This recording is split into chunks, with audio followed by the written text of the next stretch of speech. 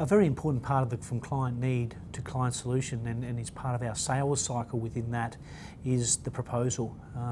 We generally write proposals to put in for a tender or to sell ourselves to a prospective client. It's very important that with our proposal we essentially under-promise with a look to over-delivering. We set realistic expectations and timeframes, and also expectations what the output and deliverable will be.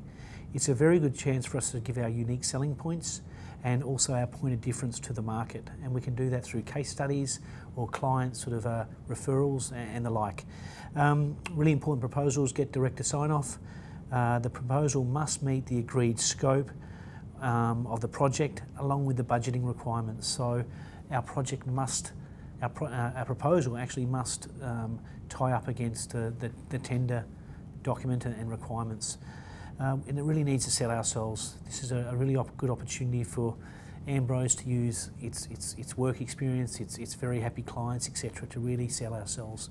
At this point, the proposal is printed off and put on file.